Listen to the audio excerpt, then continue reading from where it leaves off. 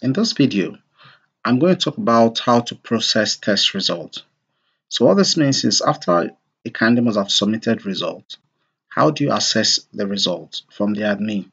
And what can you do with the result? How do you process it, and how do you get it in various formats? So let's take a look at how to do that. So let's take a look at the Test Center admin application. Let's go to the test menu. Under the test, we'll select the result sub-menu.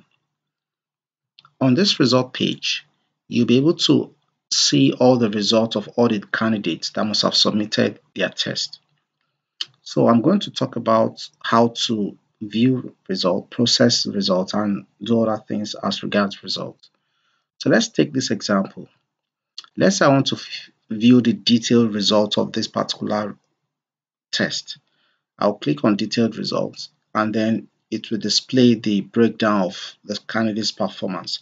So I can see the score, the time spent, and I can see a breakdown of how the candidate performed.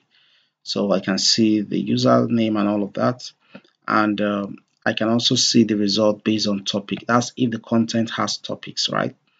So I can get that information, and I can print the result. I can print this slip in as PDF or print it out in a physical via a physical paper. So what else can we do? We can also view corrections. So you can check the correction of this candidate. So correction meaning you can see the question as well as the answer. So I can say, okay, for this particular question, the correct answer is A, and the selected option is A, which means the candidate got this right. Then the same thing applies to this. I can see what the actual is, and I can see what the selected is. So another thing is I can send SMS. I can send results as SMS. But then that means the candidate must have phone number. If there's no phone number for that, if that candidate doesn't have a phone number, you can't send SMS. I can also send the result via email if the candidate has email address. If there's an email address associated with that candidate.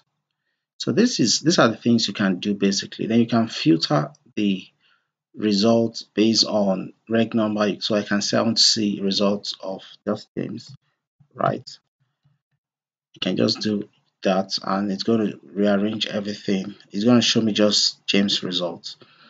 Then another thing I can do is I can sort the results by date, that is by the most recent, or I can sort it by score. So if I want the highest to be at the very front, followed by the lowest for James, I can sort it this way.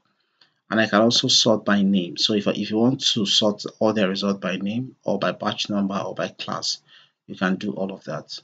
Then you can send bulk SMS or bulk email. So what that means is if I want to send these 3 results as email, instead of sending one after the other, I can do that with this option.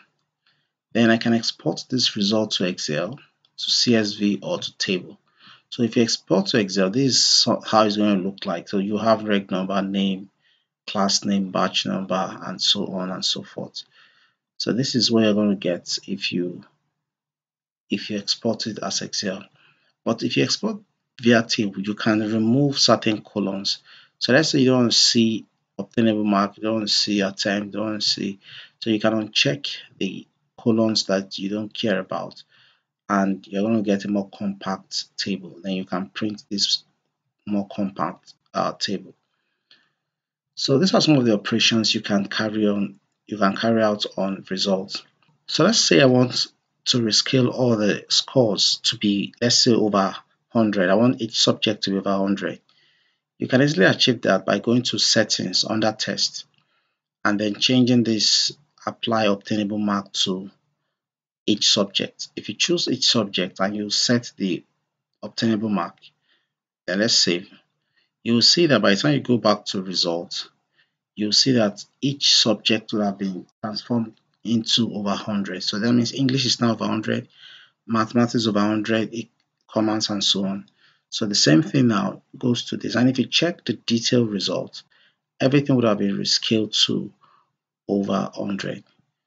So everything, both the breakdown of the score and everything will be rescaled to over 100. So this is how you can reformat the scaling of your score to suit anything that you want. Then another option you have is you can change this over 100 to be applied to overall test. So if you save this and you go back to result, you will see that all the tests will be scaled down to over 100. The total mark will be over 100, not just each subject. So total mark is over 100, over 100, and over 100. So these are some of the operations you can carry out on your result.